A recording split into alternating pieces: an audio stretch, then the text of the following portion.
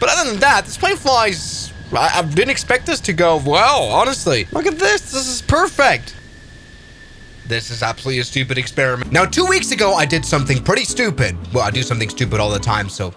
anyway, I tried to fit fighter jet engines onto airliners. This right here is the F-14 engine, the General Electric F-110, which you'd think is quite powerful, you know, with its afterburners and everything. But it turns out there's lots of noise for not a lot of power when you strap it onto an A330. In fact, you would need like 6 of these engines strapped onto the A330 to even get the airplane airborne.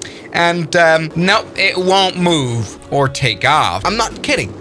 Yes, most people overestimate how powerful these fighter jets are. Look, we're going full power right now. This thing is barely moving. Obviously, that's also because the F-14 is kind of like 1/6 of the size of the A330. But today I decided to turn things around and do some modification on the most powerful fighter jet in the world, the F-35 right here. Look at it. I mean, seeing it in real life, hearing it in real life is just absolutely insane. We have a single engine here though, which is able to provide 28,000 pounds of thrust without afterburners, and there's 15,000 additional thrusts with the afterburner on. This thing is quite powerful now, but let's see. I mean, the 737 right here is also a lot bigger. It has 2 CFM56 engines, which are able to provide pretty much the equal amount of power of the single engine of the F-35. What we're doing is absolutely stupid, but can you fit airliner engines on a fighter jet, and what will happen?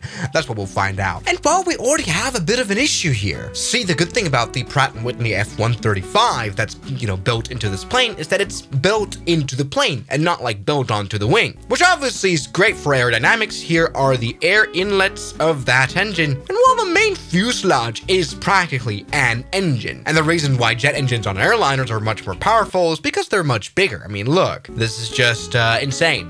Great. So how about we put like these engines here? Does that make sense? I think it makes sense. Great. We are significantly improving this poor little fighter jet.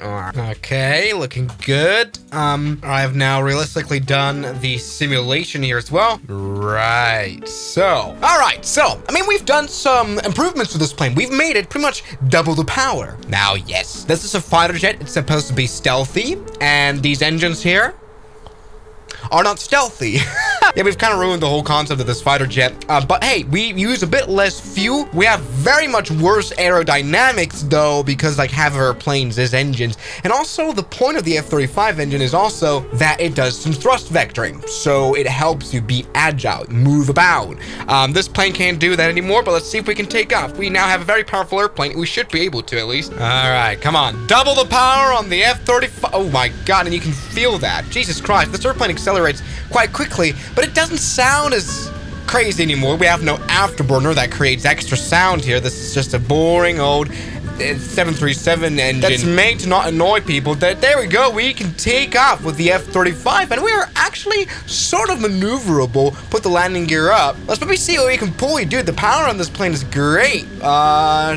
This plane just doesn't really do lots of like going vertical. This plane is not very maneuverable. Yes, like this for some reason works pretty well here, doing like aileron rolls. But other than that, pulling up doesn't really work well. Something that does work well is actually speeding up, but there is a limit.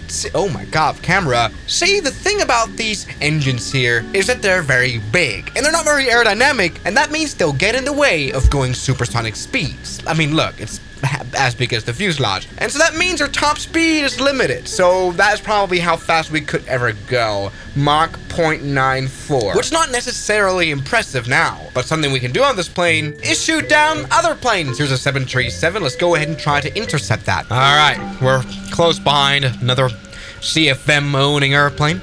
We don't like that. There will only be one CFM56 engine here. There's only room for one. All right, so let's do some freaking here. Yep, open the missile doors. Yes, wonderful. I've already, oh, sorry. Oh, there you go, I already shot them down. That really didn't take long at all. Oh, whoops. Oh, I accidentally shot a weapon already. Oh, this is the button to do it. There you go. That's, okay, hold up. Why are we not, oh God. No, no, no. Okay, all right, here we go. But hey, look at that. We've got very big, like, generally, in terms of the flight sim, this plane flies well. I mean, it needs a bit of a longer runway here for takeoff.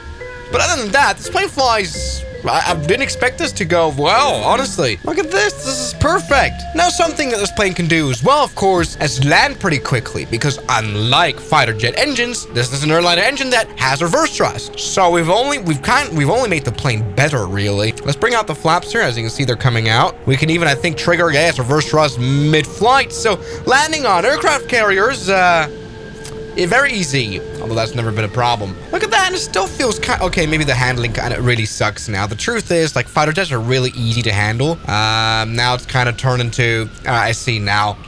This plane sucks. Yes, look at the amount of braking power we have because of the reverse thrust. Oh, holy moly. Jesus, we just pulled a mid-air drift. All right, let's land our yard.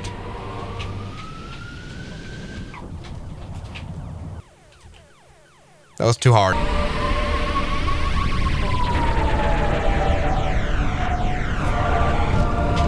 Whoa, that was insanely hard, but no problem here, especially for the F-35 with the CFM56 engine. I'm very proud. Holy moly. I think the physics might just be genuinely broken here. Gee, look at that. Yes, the F-35 would love reverse thrusters like that. But everybody, I do have one more trick up my sleeves. Everybody, this is the GE90 engine here. Most powerful engine in the world. Almost provides 90,000 pounds of thrust, so that's a lot. This plane is now like 6 times more powerful than the original one. So let's take a look. All right, so let's do it. Oh my God. Oh, whoa, it's kind of pushing the nose down a little bit. Yes, look at that. Now, oh.